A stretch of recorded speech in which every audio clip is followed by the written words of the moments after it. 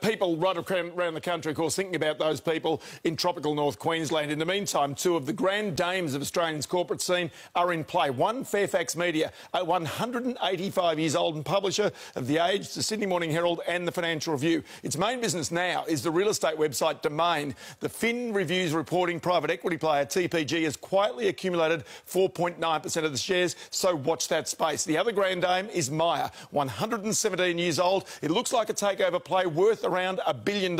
And all fingers are pointing at this man, one of the country's best retailers, the redoubtable Solomon Lew, who has plenty of history himself. Now, since the onslaught of foreign retailers to Australia, think Zara, H&M, Topshop, Uniqlo, Australia's department stores have done it tougher. Myer's performance last year, well, it was OK, but recently it's been losing money and shares are among the most heavily shorted on the stock market. The trend you can see is down, but on Monday they jumped 18% to $1.26 as a block of shares, 9.8% of the company, changed hands. Yesterday they fell 5% as the mystery buyer remained hidden. There's no confirmation Lew was behind the deal, but the broker used Pershing is the same he used to buy 10% of David Jones before it was bought by Woolworths of South Africa. Lew made $190 million profit in that deal. And there's more. Solomon Lew was formerly Coles Myer's chairman when they were together. He was the biggest shareholder. His business, Premier Retail, includes brands Just Jeans, Portman's, Peter Alexander and Dotti. But the jewel is Smiggle, the hottest kids stationery brand in Australia that Lew's now taken to the world. There's something else.